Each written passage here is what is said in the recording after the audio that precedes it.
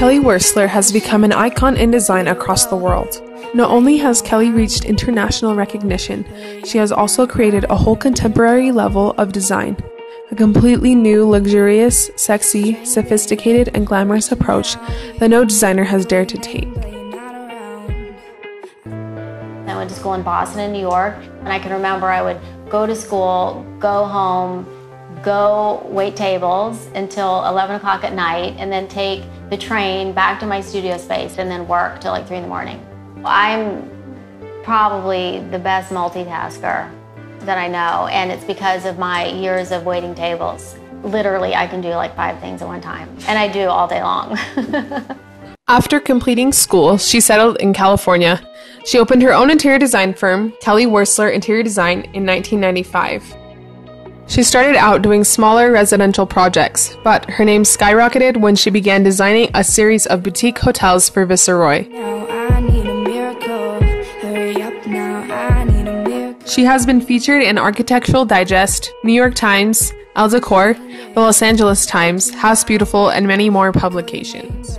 Besides doing interior design, Kelly also designs jewelry, furniture and accessories, and has her own fashion line. I need you right now. Yeah, I need you right now. So don't let me down. I think I'm losing my mind now. It's in my head, darling. I hope that you'll be here when I need you the most. So don't let me down. She has written many books, including Modern Glamour, Hue, and Rhapsody.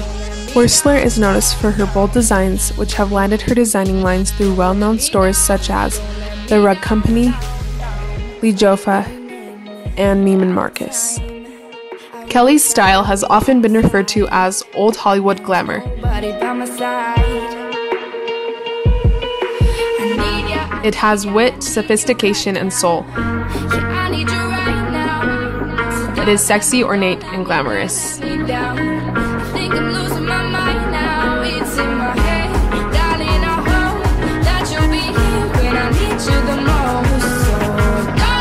Kelly has done projects for Gwen Stefani, Ben Stiller, and Cameron Diaz. Enjoying her ever-curious and upbeat life with her husband Brad and 2 sons Oliver and Elliot, Wearstler continues to change the face of interiors across the globe.